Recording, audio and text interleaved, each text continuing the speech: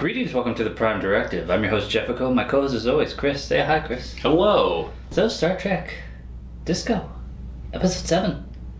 What'd you think? Oh, this one was okay. Yeah. But, yeah, let's get into it.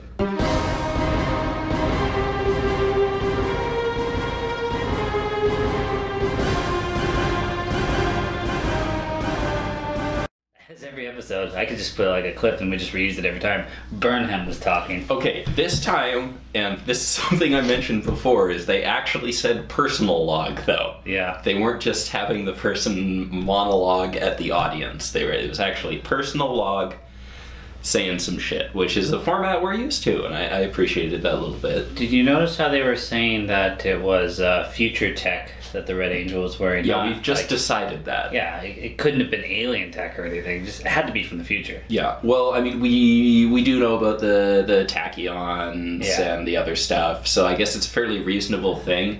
But just what they stated in the show was just like, based on what Saru saw, it's definitely from the future. He's got an eye for it, I tell you.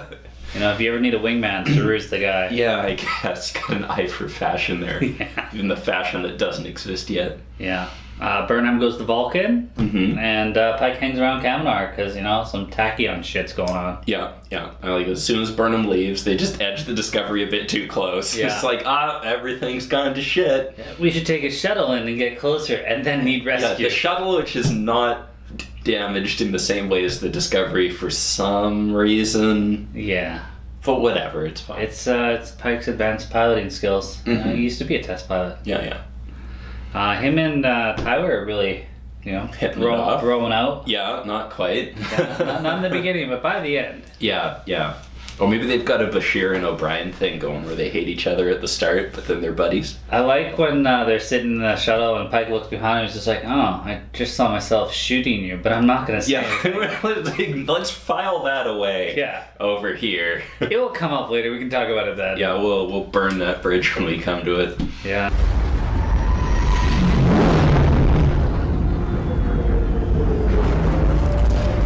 Starfleet shuttle, identify yourself.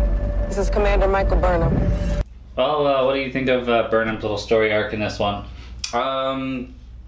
Yeah, she went and got Spock. She went back to Vulcan. I guess she just figured Amanda had something up. Yeah, had secrets. Was harboring a Spock. Yeah, it didn't really work for me, the whole like drama between Sarek, Amanda, and Michael. I was like, I know she's got some valid points, your husband's emotionless, and blah, blah, blah. Even though he was showing a bit of emotion there. And I appreciate that. You know, we know Vulcans do have emotions, and every once in a while we get to see it crack a little bit. Yeah. And you know, so with regards to, you know, his children, you know, that's fair enough.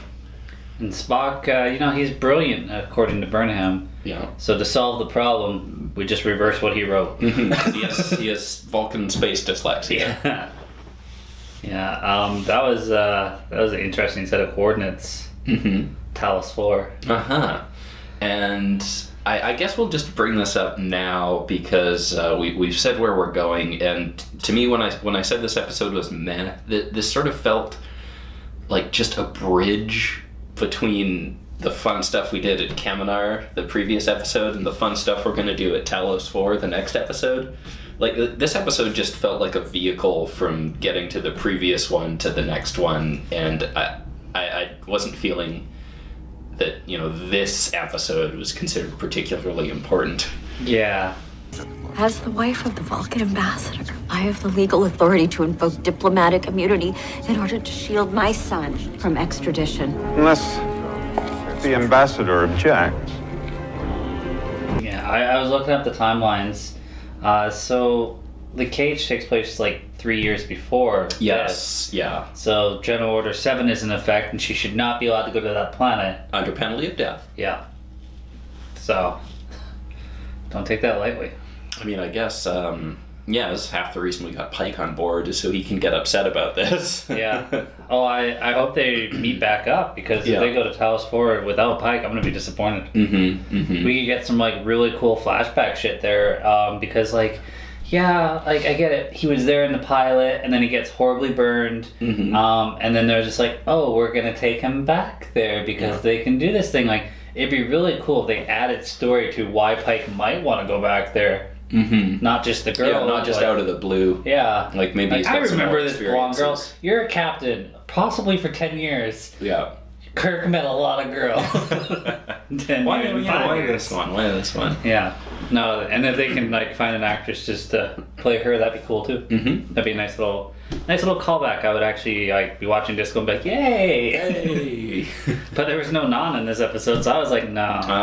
That's 2 episodes in a row. They've been actually rotating it for me, being like, here's some Non, no Non, here's some Non. Come on. Yeah. Well, maybe you'll just get extra Non next time. Hopefully. If not, we can go to the Indian restaurant. Yeah, we can. Hey. So we got to go to the Section 31 ship. Mm-hmm. And Section 31 finally seems to be doing things that are a little evil.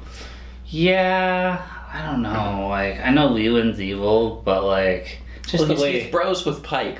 Yeah. Yeah. Georgiou's just like telling him like, oh, like I know your secret.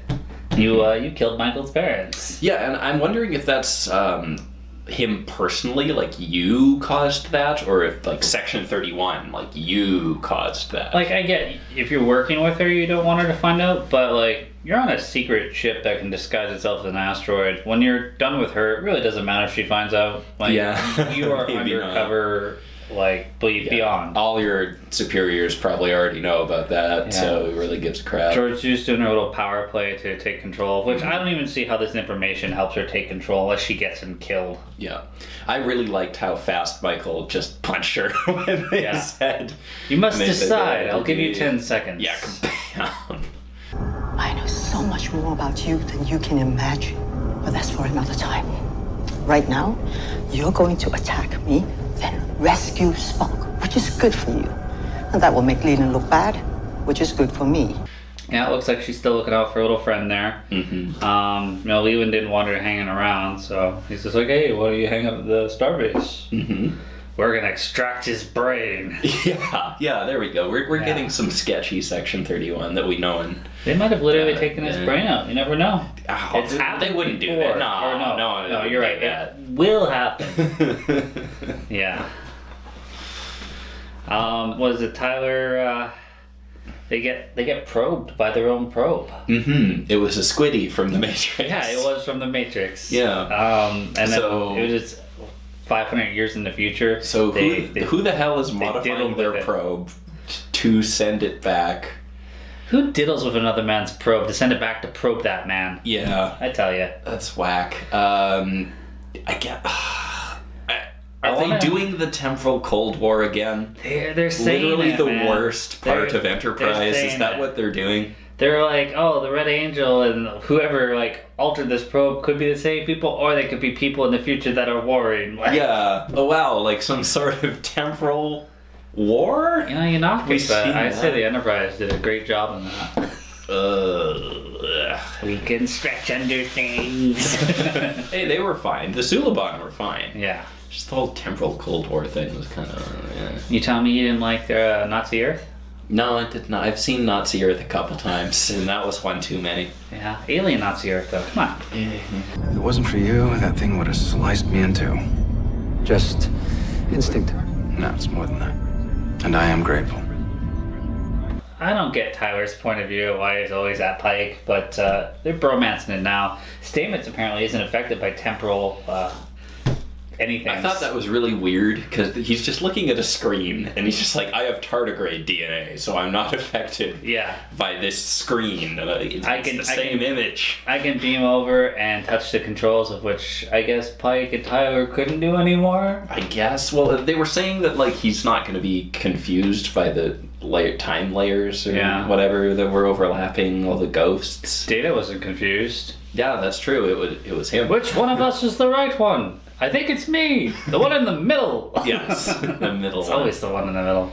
Yeah, it was good times with Tyler and Pike there, but at the end, when they decide to self-destruct the shuttle, they're like, let's go to warp, because this big thing's gonna send this like time tsunami at us. Well, what about the planet that's right there? that was a big explosion. Yeah. They did not in address the direction that. of the planet. Yeah, they did not address that at all. I guess, so they what information did they get? Yeah, I feel like we're missing on so many of these Discovery episodes just like the brief recap scene at the end, like Captain's log. Yeah. Here's what happened and how it all turned out. Well, it's because Burnham just, she wants to start the episode out telling you what's going on. Yeah. Rather than the finish. Ariam got hacked. Ariam got hacked. She got 3 dots. Yeah. So she is compromised and she will probably kill someone. Maybe. I hope it's a seductive kill. I hope it's like Ariam. It'll be Reese on the bridge who actually found Pike. You could just be like, Ariam, this is kind of out of the blue, but... And who actually got lines. Like, fair amount of lines. Yeah. Good for him. Yeah, and it's gonna be like, it's kind of out of the blue, Ariam. This is, oh my god, she's killing me. I found something. Residual traces of 3 deuterium plasma burns. I think it's the captain. Why burn off valuable fuel if you were being pulled into a rift? It's an old trick they taught us in flight school to alert search parties. Oh, no. I need the information from your brain. We don't know what abilities she has. And, it seems pretty clear at this point that this is all gonna connect back to the Calypso short trek. Is it, though? Because that says, 33rd, century. So that would be 800 years. Mm-hmm. So we're in the 23rd, or no, I guess that'd be the math. 1000. Yeah, the math doesn't add because they're saying it's 500 years in the future. Yeah. This probe change. Well, still, we're dealing with time travel here. Yeah, and, I'm sorry, but pretty confident that this that's is where we're going. Star Trek time travel. This isn't some timey-wimey Doctor Who crap where anything could happen. They gave us a precise time, and we have to believe it. Well, that's just where the probe came from. You know, it could be. We outsource our probes to the past. Yeah. No, it'd be nice if there was a little connection there. I have a feeling that this season is going to end with explaining Calypso and why the ship was there. Mm-hmm. But other than that, I don't know.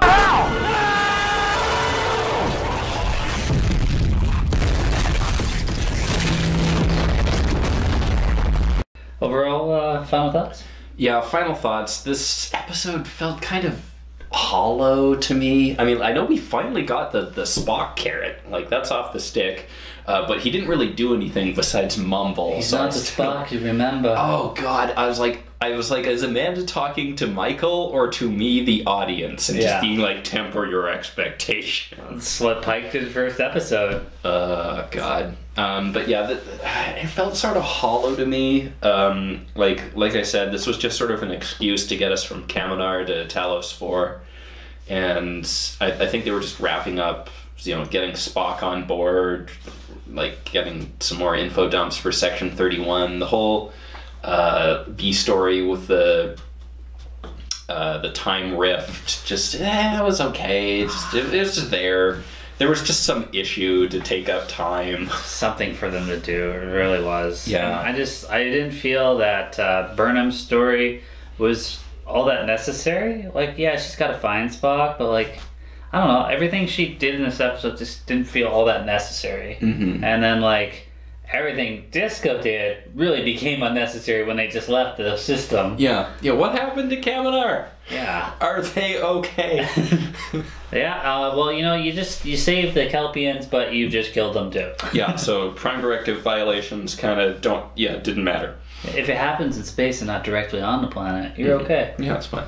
Yeah, overall, I'm kind of looking forward to seeing Talos 4 and the redesigns of the Telosians. Maybe giving some context to why Pike might want to go back. Yeah, I'd really like to see that. Yeah. Yeah. Well, as always, thanks for watching. Of lives. Show me my brother's mind.